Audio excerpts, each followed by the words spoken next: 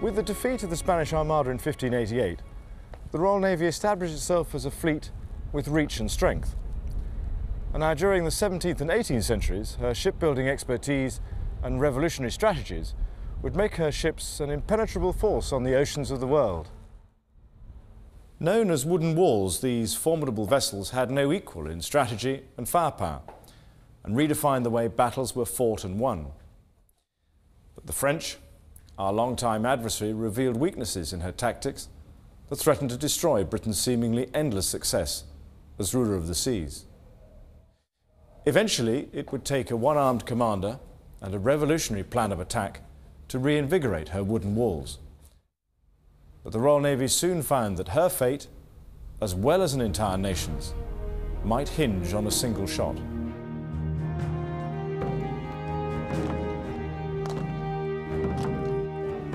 In October of 1805, Admiral Horatio Nelson leads his fleet aboard HMS Victory, heading to sea in what will culminate in the most decisive encounter in the history of the Royal Navy, the Battle of Trafalgar.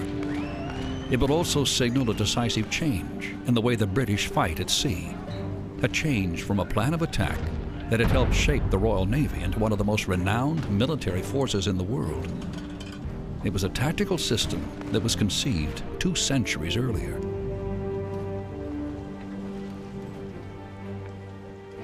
At the beginning of the 17th century, after the defeat of the Spanish Armada, the new Stuart kings initially took little interest in their navy.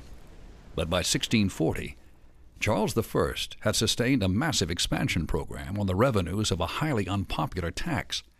Ironically, as his battles with Parliament plunged England into civil war, his navy sided with Parliament, and in 1649, Charles was executed for treason. During the new Commonwealth period under Oliver Cromwell, England's need for renewed strength and security against royalists as well as hostile neighbors led to an even more powerful fleet. There's no doubt that as we enter the 17th century and we get towards the mid-period of that, towards what we call the Commonwealth period in the United Kingdom, the possibilities of increased firepower and improved technology dawn on people.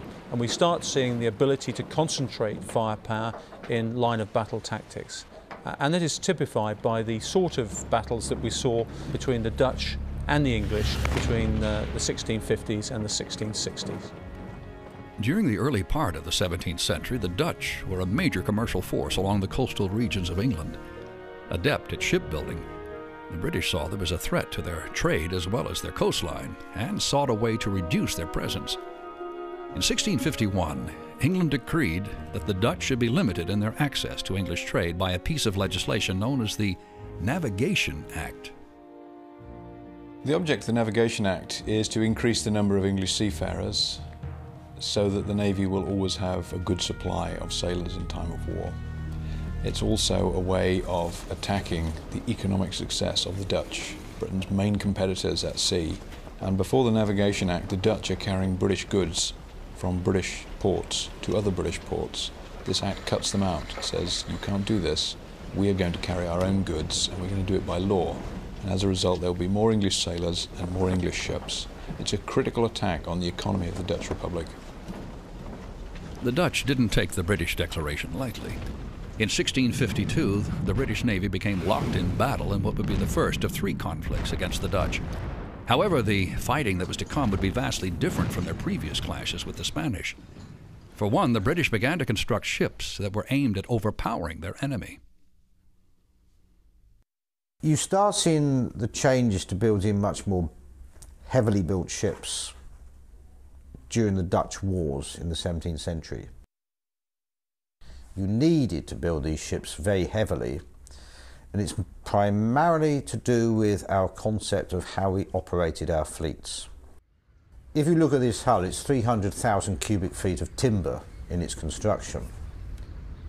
You need to have, between you and the enemy, a good barrier, a wall, to defend yourself behind. Known as England's wooden walls, these mighty ships were initially constructed in the dockyard of Chatham. Chatham, a very exciting place. It's the birthplace of many of the ships in the Royal Navy. The Unicorn and the Victory, for example, are still in existence today, some of the oldest ships afloat, and they started their life in Chatham. Founded in 1567, Chatham would eventually become the largest dockyard due to its location on the River Medway and its proximity to the Dutch. Its dockyards, its arsenals, its vast victualling stores were specifically designed to combat the threat from the Dutch. And I think we can easily underestimate the threat from the Dutch in the 17th century. They were the leading trading power in Europe, and they looked set to become dominant on the seas. Much to Oliver Cromwell's credit, he sought the help of experienced leaders such as generals of the sea Robert Blake and George Monk. Blake and Monk brilliantly brought to fruition a new strategy that would change the way naval battles were to be fought for centuries to come. Their ideas were codified in 1653 in a manual entitled The Fighting Instructions. Simply put, the fighting instructions directed that a fleet fight its engagements in a linear formation, so the British ships would face their enemies broadside to broadside. The fighting instructions are developed to provide ground rules as to how the fleet should be conducted, to ensure that every captain understands what his job is. They're not the top end of the spectrum, they're the bottom end. That's the lowest level of competence you expect of your fleet, the ability to form and maintain a linear formation to engage the enemy with cannon. From this point forward, English ships meant to fight in a fleet's main battle line were dubbed ships of the line. Fleets designed to fight entirely using cannon, a linear battle fleet, broadside to broadside, and the more cannon you have, the stronger your ship will be. So the English invent first of all the gun-armed ship of the line, and the first of those typically for them is called the Sovereign of the Seas, to tell the rest of the world who's in charge. Designed by a brilliant English shipwright named Phineas Pett, the Sovereign of the Seas was launched in 1637, well before linear tactics were codified in the fighting instructions. But her immense size and striking power made her the prototype for ships of the line for over 150 years. She was 232 feet long and weighed over 1,500 tons, making her by far the largest warship in the world. But her most impressive feature was her armament, 104 bronze cannon on 3 decks. Since ships of the line were not built to a standard set of specifications, the vessels were categorized by size and number of cannon. The largest ships of the line were termed first-raters. A typical first rate would take between 3 and 5 years to build. They'd be built fairly slowly because they were intended to last for a long time, so the very structure of the ship had to be built steadily and allowed to mature as it was being constructed. And this would involve 3,000 or 4,000 tons of prime timber and the work of probably 1,000 men at various stages putting the thing together. So it's an enormous undertaking. The Royal Navy was fully prepared to put their ships of the line to the test in the first battle of the Anglo-Dutch Wars between Blake and Dutch Admiral Martin Tromp. And in May of 1652, the British fleet sailed to meet the Dutch ships head-on, poised to hurl cannon fire at the enemy's hulls. And before the first blast from the first shot rang out, Blake knew the outcome of the battle and the war would forever change the face of England's Navy.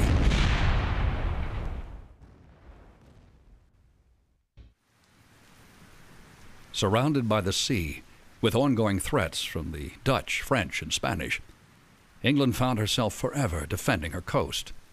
But the primary region that needed to remain secure was along the English Channel. If an enemy could control this crucial waterway, its chances of winning any war with England were greatly increased. There's no doubt that from the Roman Empire onwards, the continent of Europe was very much in the minds of the people who lived certainly on the south and east coasts of Britain, as it then was. And there grew up this assumption that the channel between Britain and Europe was something that was British. It's called today the English Channel. And you've got an amazing sort of continuity right through from almost Norman times, that any ship that goes through there goes through courtesy of the Brits. The Dutch, more than any other country, were familiar with the English Channel and with the importance of seizing its control. But the English were equally experienced, and in 1652, Admiral Robert Blake sailed into the Channel to stop them. His opponent was the equally adept Dutch Admiral Martin Tromp. Blake, of course, came to military service in the middle of his life after being a merchant and an MP, And after military service in the English Civil War, he then becomes a general at sea, and he takes to the sea his understanding of warfare and his understanding of the use of artillery. And he's the first modern admiral, the first admiral to use the ship as a gunnery platform, pure and simple, and to build a tactical system around firepower. His opponent in the First Dutch Wars, Tromp, is an admiral of the old school of dynamic tactics, of close action and boarding. On May 19, 1652, just off the White Cliffs of Dover, Tromp ordered his captains to refrain from lowering their flags in salute to a squadron of English ships, as they were required to do under the Navigation Act. Blake fired a warning shot across Tromp's bow. Tromp's return fire ignited the first battle of the war and the initiation of the heavily armed wooden walls in battle. Blake's ships of the line and new tactics took Tromp completely by surprise as artillery ripped into the Dutch ships. After losing 2 vessels and sensing the balance of power favored the British, the Dutch were forced to withdraw. Afterwards, Tromp and the Dutch Admiralty were forced to completely rethink their strategy. The Dutch ships are still attempting or thinking in terms of fighting in a kind of disorganized melee. And the Dutch admirals go home and say to their leaders that we've got to adopt this formation fast, and we too have got to start building bigger, more powerful ships with heavy gun armament, and we too have got to fight in the line of battle, otherwise we simply aren't going to be able to survive. In November of that same year, Tromp led 80 ships into battle against Blake's 40 ships of the line off Dungeness. Tromp's fleet battered Blake's, evening the score for the Dutch, and more significantly, placing the Channel in Dutch hands. However, their victory would be short-lived. No longer taking the Dutch Navy for granted, the English ships of the line redoubled their efforts, not only to regain control of the Channel, but to institute a strangling naval blockade of the Dutch coastline. Tromp was unwilling to surrender, believing he could still successfully engage the British in a Dutch-style melee. But on July 31, 1653, Tromp's tactics and fate were decided at the Battle of the Texel. Leading 100 ships in an attempt to break the British blockade, Tromp not only lost a decisive battle, he was killed in the onslaught. The Dutch fleet was shattered, and their government was forced to sign the Treaty of Westminster in April of 1654. The Dutch were required to repay the English for their losses and salute England's flag in British seas. The First Anglo-Dutch War was over. Ultimately, under Blake's overall leadership, the ships of the line and their new tactics simply overwhelmed the Dutch.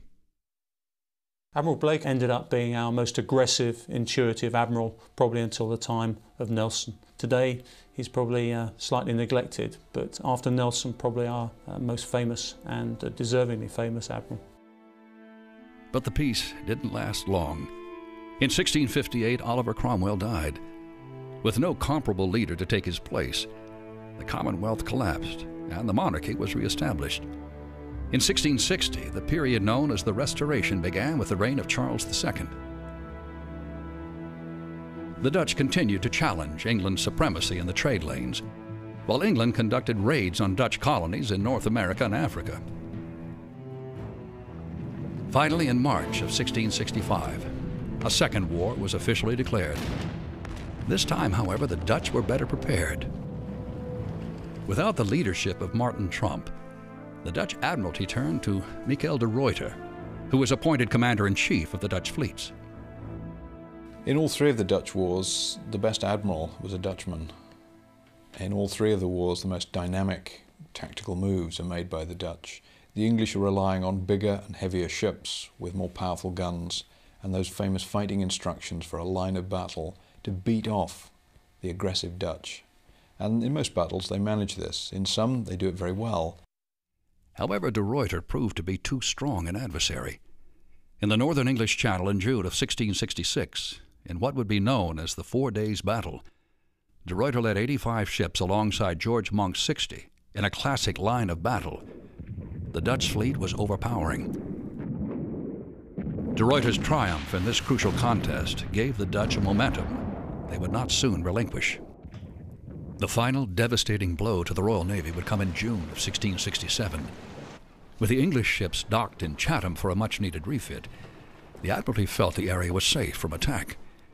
However, as the British were planning their next move, de Ruyter was already moving his ships up the River Medway to assault the unsuspecting British fleet and regain the advantage for his nation's navy at a single stroke.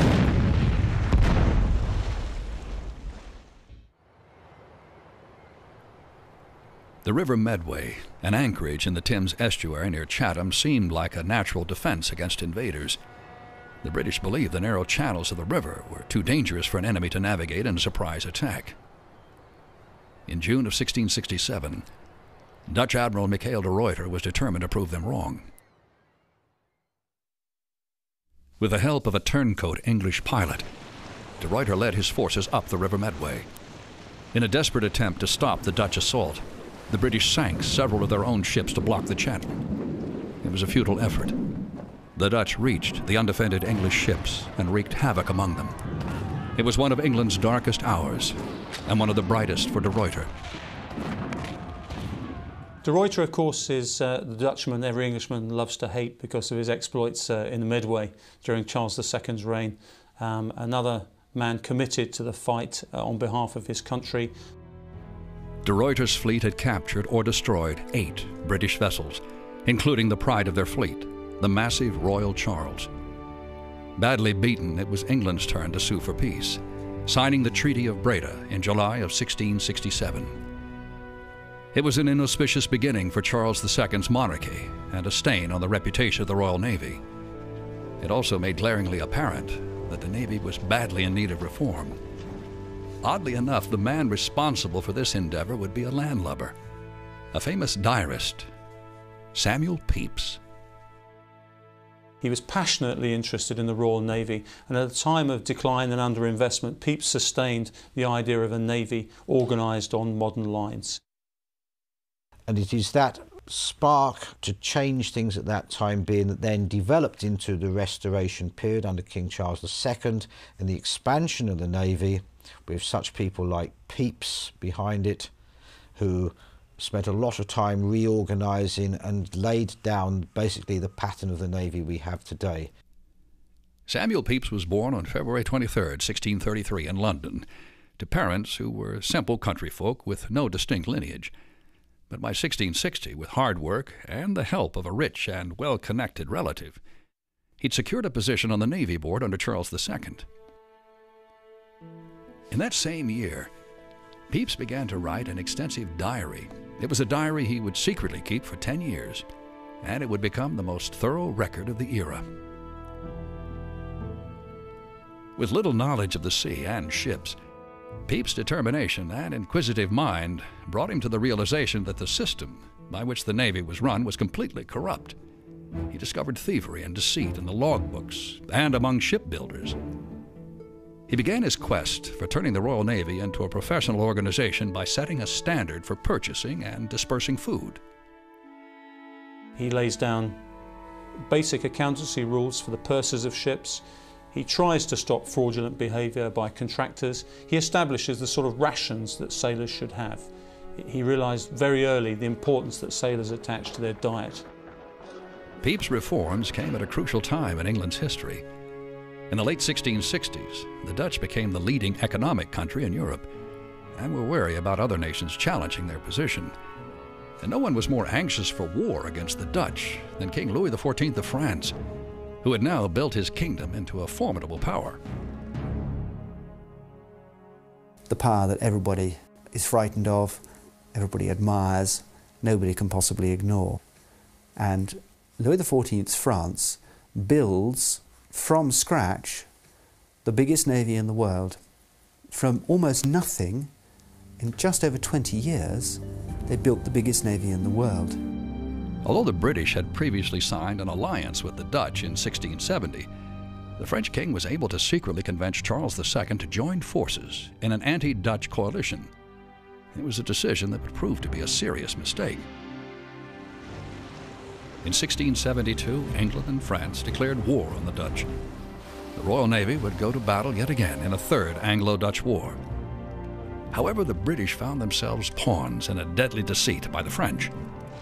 As 65 British ships and 36 French ships were anchored off Solvay, the Royal Navy's old enemy, Mikhail de Ruyter, sailed quickly into the perimeter and took the Allies by surprise. battle raged for 14 hours. Both sides suffered heavy losses, but the results were inconclusive. Most importantly, in the Battle of Solebay and the two engagements that followed, the Royal Navy failed to receive adequate support from the French. Both parties have reason to be extremely alarmed at what the French are doing. The Dutch, because Louis XIV was a declared enemy of theirs and in fact tried to invade and conquer them. The English, because Louis XIV is, well, an ally in fact, but also a rather obvious rival. It was becoming clear that King Louis XIV had maneuvered the two strongest navies into fighting each other. However, his hopes of reducing their forces to clear the waters for the French ended when the British and the Dutch reached a peaceful agreement in 1674. Though the Dutch continued their fight with the French, the British were fortunate to bow out, but not before their fleets were once again depleted.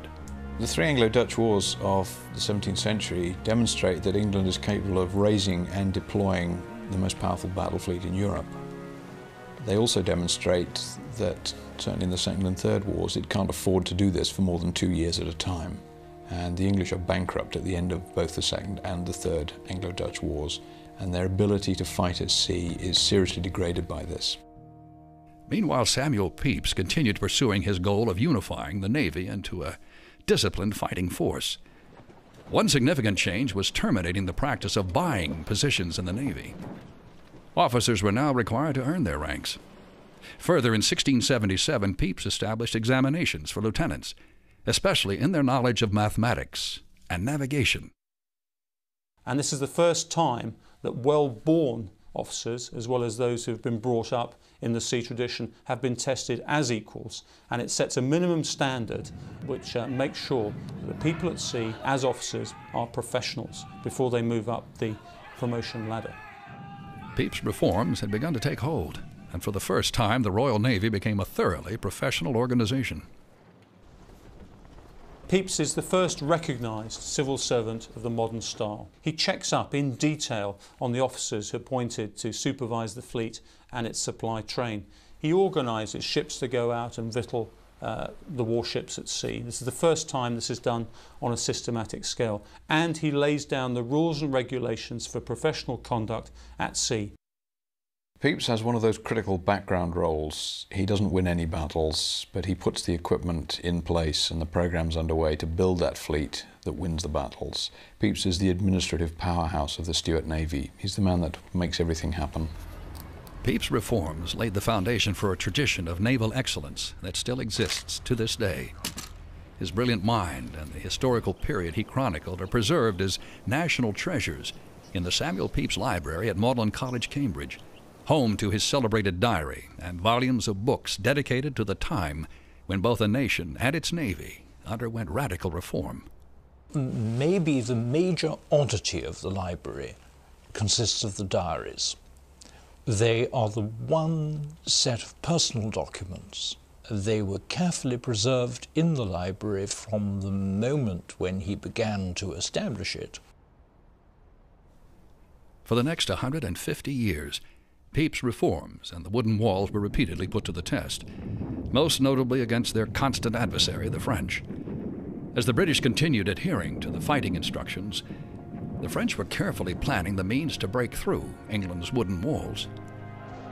In 1781, as blood from the American Revolutionary War continued to spill, English Rear Admiral Thomas Graves met French Admiral Francois de Grasse off the coast of Virginia.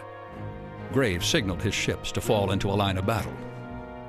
What happened next forced the Royal Navy to rethink their entire strategy of engagement.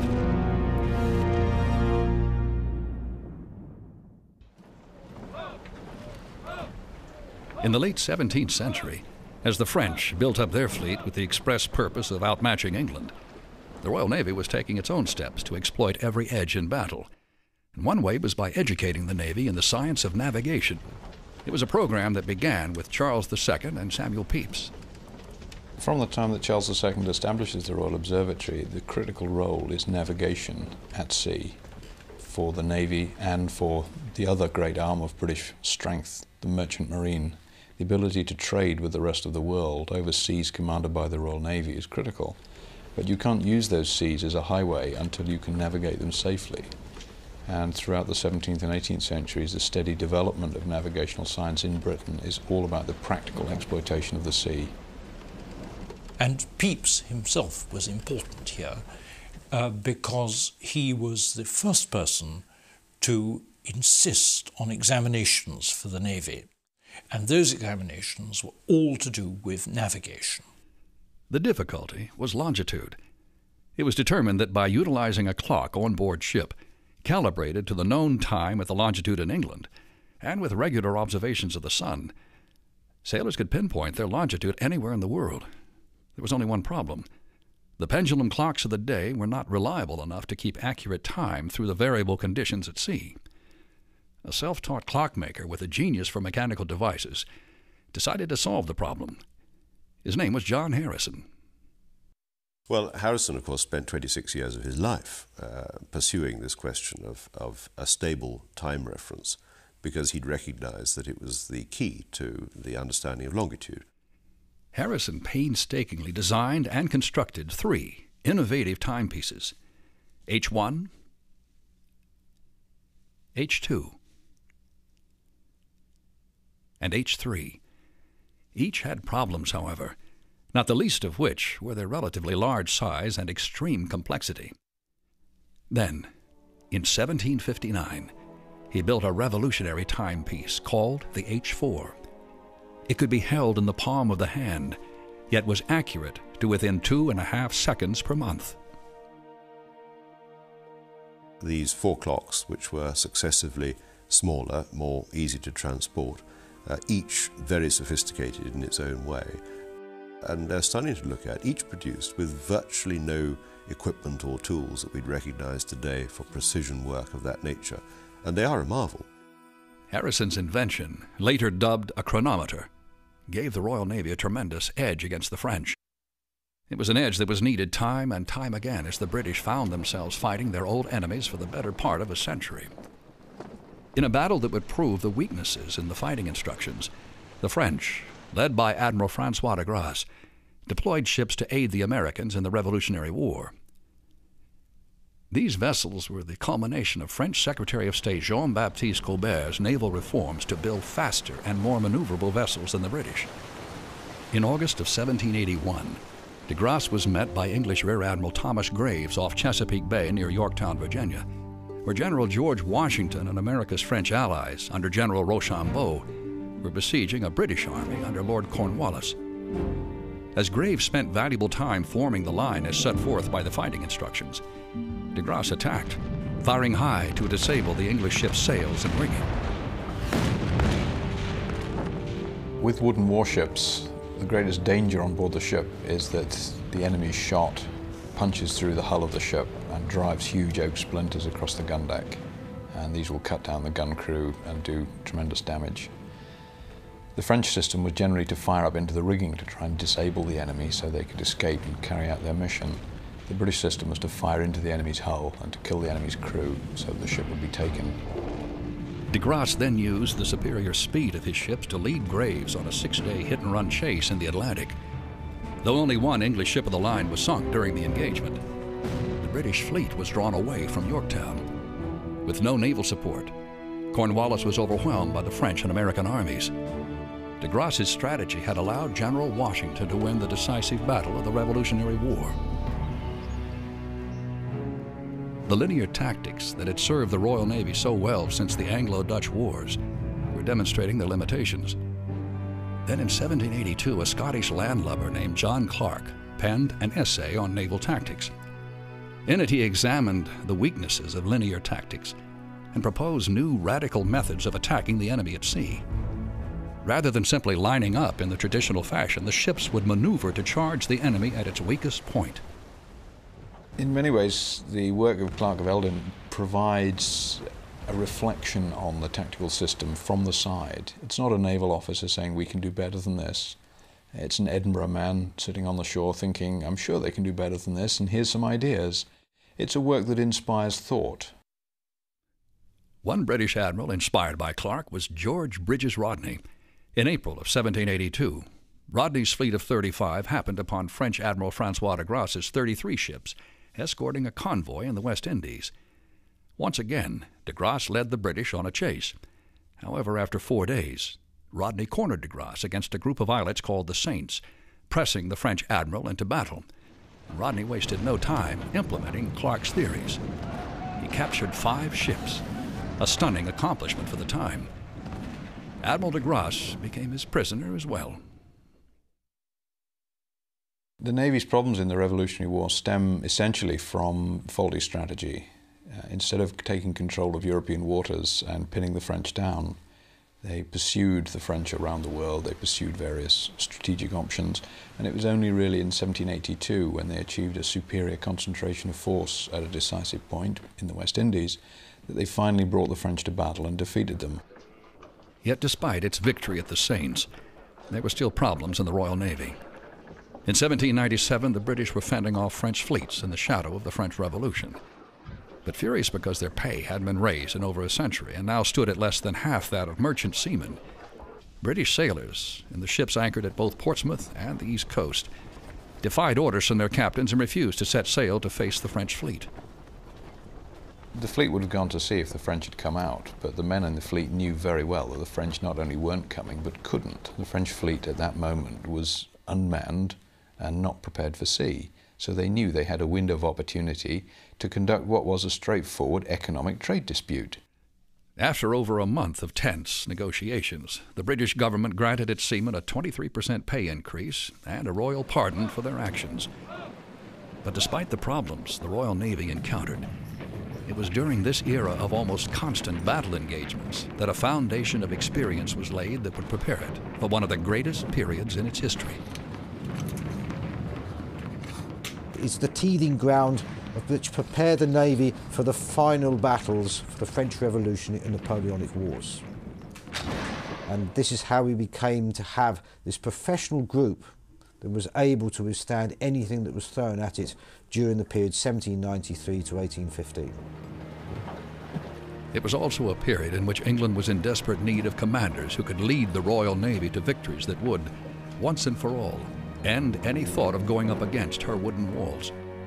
As Napoleon Bonaparte sought European domination, the daring young British admiral would challenge his navy's traditional battle plans, and in so doing, fight its greatest battle and become his nation's greatest hero. On May 7, 1765, a magnificent new ship of the line was launched at the Chatham dockyards. Her name was HMS Victory. It was a name that would prove to be prophetic, not just for battle, but for an entire nation. The Victory is an example of the mid to late 18th century first-class fighting ship, the first-rate three-decked line of battle ship. The Victory tells you that the Royal Navy is a battle fleet, not a fleet designed for other kinds of warfare. It's designed to fight full-scale battles against the best the enemy can offer. And the Victory, both by her name and by her design, is the flagship of a great fleet to fight the enemy to secure command of the sea. But a ship's true strength could only be realized by its commander and crew.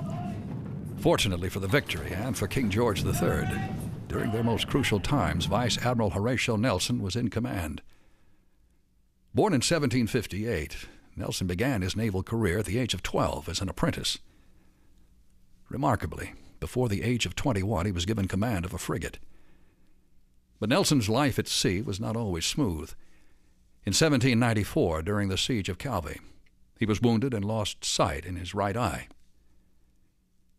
In 1797, in an attack on Santa Cruz de Tenerife, he lost his right arm when it was shattered by a musket ball. But Nelson's bravery and aspirations never wavered, and he quickly rose to the rank of Vice Admiral. A respected commander, Nelson had the good fortune of serving in the Royal Navy following a century of reform. A lot of development have been going on. A lot of people have been trying out new ideas. Nelson was the heir of generations of intelligent admirals who had attacked some of the tactical problems of handling ships of the line and had developed various solutions. The striking thing about him is that he was strikingly flexible and eclectic, and he took further than any British admiral had done before him a style of command which involved delegation and trusting his subordinates. A lot of admirals found it very difficult to delegate. Some indeed found it psychologically quite impossible. He's probably the most situationally aware admiral that we have had in our history. He was a great reader of scenes and then how to exploit those to his advantage. He then let loose, basically, what was a navy that knew what it was doing in detail. Nelson's intelligence, bravery, and leadership served him extraordinarily well throughout his career, and never was this more apparent than during the Napoleonic War at the Battle of Trafalgar. At the time, Napoleon Bonaparte was leading France and their ally Spain in a war against England. If the Franco-Spanish fleet could defeat the Royal Navy, it would clear the way for Napoleon to unleash an invasion of Britain. On the morning of October 21st, 1805, off the Cape of Trafalgar on the Spanish coast, the importance of the moment was very much on Admiral Nelson's mind as he prepared his fleet of 27 ships of the line to attack the Franco-Spanish fleet of 33. Nelson ordered signal flags raised that read, "England expects that every man will do his duty." When it went to the top of the masts, his second-in-command, Cuthbert Collingwood, said, "Why is Nelson sending us this signal? We know our duty." But Collingwood understood, when all the fleet started to cheer, that Nelson had tapped into that great vein of emotion which cooler men like Collingwood never could reach. Nelson's battle plan was simple, yet brilliant. Drawing on the ideas of John Clark and the experiences of Admiral Rodney, he would split his fleet into two columns. He would then order them to steer head-on into the French and Spanish line, cutting the enemy into three segments. Due to the direction of the wind, the first segment would only be able to continue north, essentially leaving the battle to be fought by the rest of the line, which would now be badly outnumbered by the British. As the British column slowly moved toward the Franco-Spanish line at a speed of barely 3 knots, each commander had time to ponder his role in the upcoming battle. At the Battle of Trafalgar, a very interesting incident occurs. As the British fleet is approaching the French and Spanish fleet, the captain of the French ship, Redoutable, can see which his opposite number is going to be. He can see it's going to be the Victory. And he sees that Victory vastly outguns him. So, being a man of initiative, he thinks, well, how best can I avoid that opening cannonade? So he takes a lot of his sailors out of the hull, away from the guns, puts them in the rigging and forms them up as boarding parties on his upper deck. Once the battle is joined, the Redoutable is raked by devastating cannon fire from the Victory. The French boarding parties are unable to assault Nelson's ship. But in the rigging, the French sharpshooters are able to sweep Victory's decks. As he stands in full view and commands the battle, one of their musket balls strikes Nelson.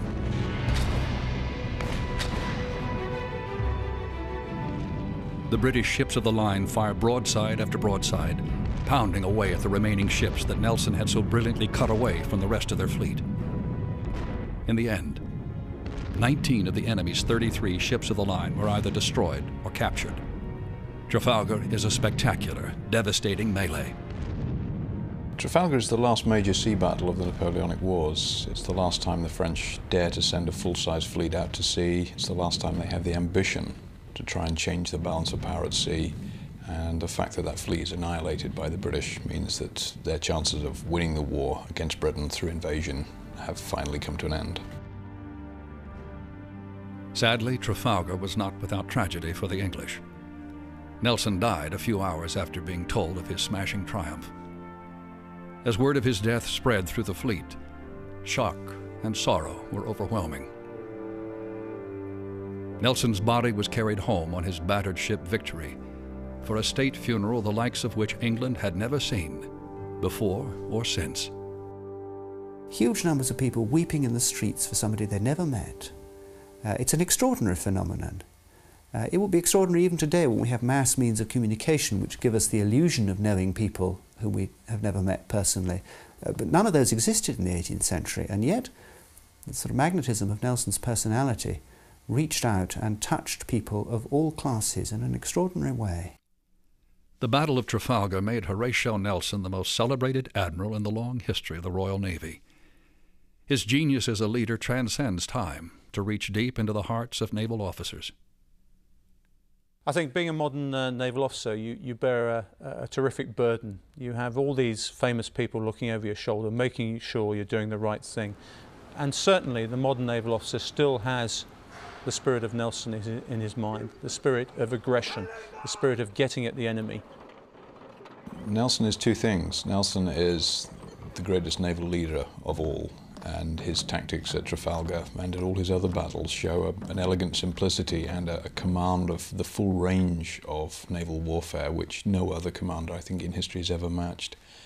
But also he's the first and quite the most spectacular national hero. He is the man that holds the country together in its darkest hour when invasion is threatened, when the enemy seem to be winning all the other battles everywhere else. Nelson is the talisman of victory. So even after he's dead, he has to be brought back and put into the national pantheon, and he remains as a godlike figure for the next century to justify Britain's view of itself in the world. The spirit of Nelson isn't all that survives from this great period in naval history. Today, HMS Victory is carefully preserved and maintained in Portsmouth, England. Rich in history and breathtaking in stature, she is a monument to a pivotal era for the Royal Navy. Like the many officers and ships that came before them, Nelson and Victory do not merely represent revered memories of glories past. They continue to live and breathe as national treasures in the storied traditions that created the legends of the Royal Navy's great wooden walls.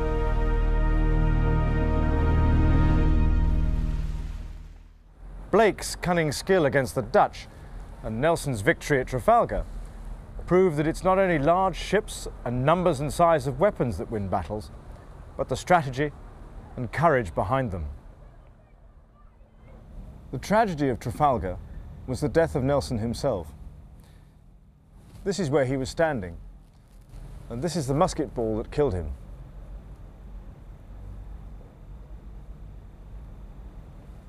As shipbuilders began to look to new materials and new technology, the glorious days of the wooden walls would soon fade over the horizon, and the awesome, resilient ships of steel, steam, and unimaginable firepower would forever change the course of the Royal Navy and war at sea.